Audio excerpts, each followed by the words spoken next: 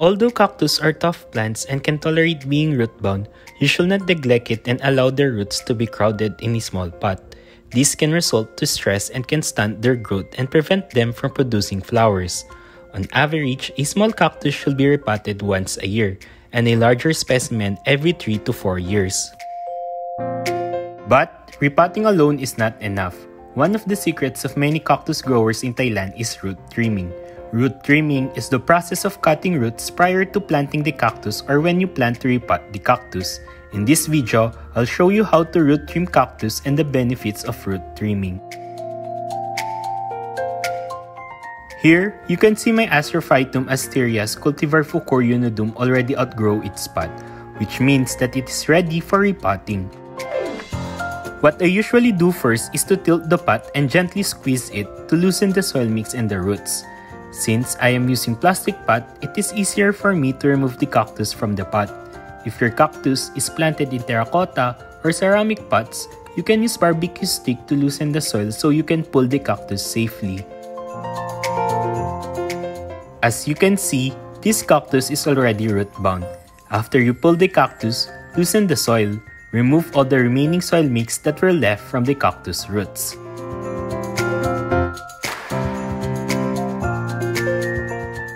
One of the benefits of root trimming is you can check the condition of the roots, if there's root mealybugs or other pests.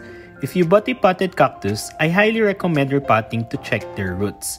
Sometimes, since you bought them from a big nursery, pests can't be avoided. To remove the remaining soil from the cactus roots, I use soft brush and water. Gently brush all the remaining soil mix until there are little to no soil left. You could also use running water from the faucet or a pressure sprayer to remove the soil mix from the roots.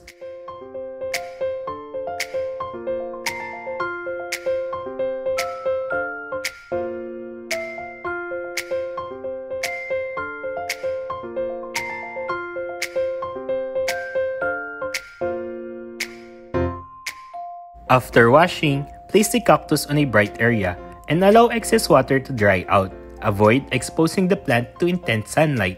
You could speed up the drying by placing it in front of an electric fan. When the roots are dry, you can now start trimming the roots. Use a sharp scissor or a pruning shears. Make sure that your chosen tool is sharp to ensure a clean cut. Using alcohol, sanitize your tool. You could also sterilize your tool using heat. This will eliminate the bacteria or fungus that may be present on the cutting tool.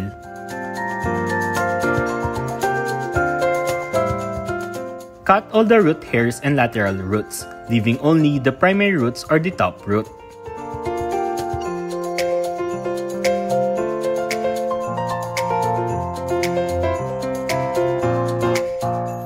Here's an illustration showing the parts of the roots.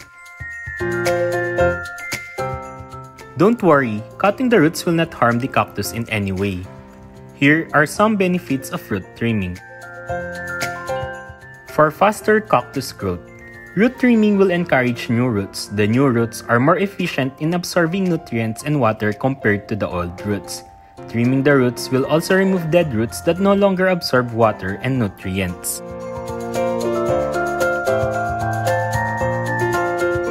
Avoid root rot. Root trimming the cactus before planting will lessen the chance of root rot.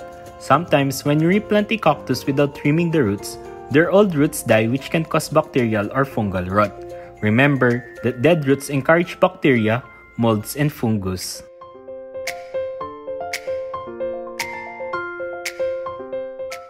Let your cactus breathe. Root-bound cactus have overcrowded roots and strangle the cactus. Trimming the roots will allow the roots to grow and breathe.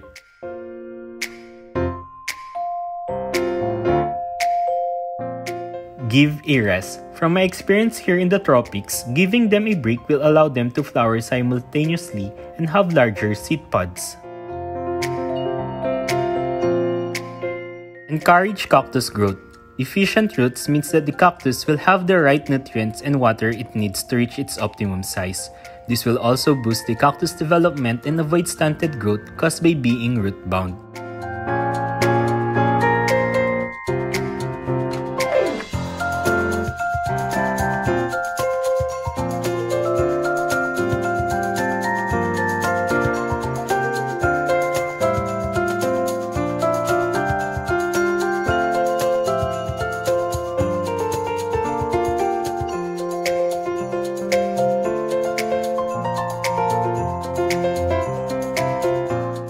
As you can see, I only leave the top root.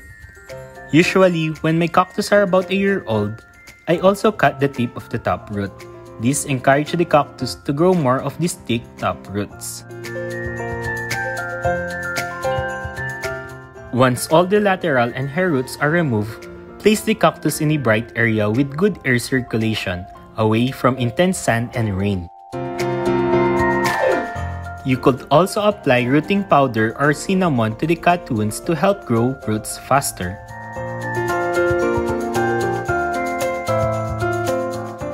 Allow the cut to dry and heal for at least 1 week before planting.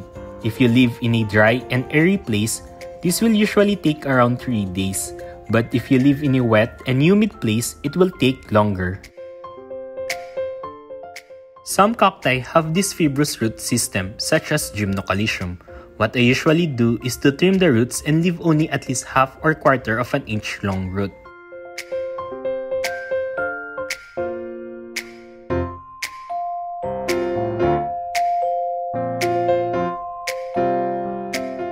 For cactus with tuberous roots such as Ariocarpus, avoid cutting the big top roots unless it is rotting.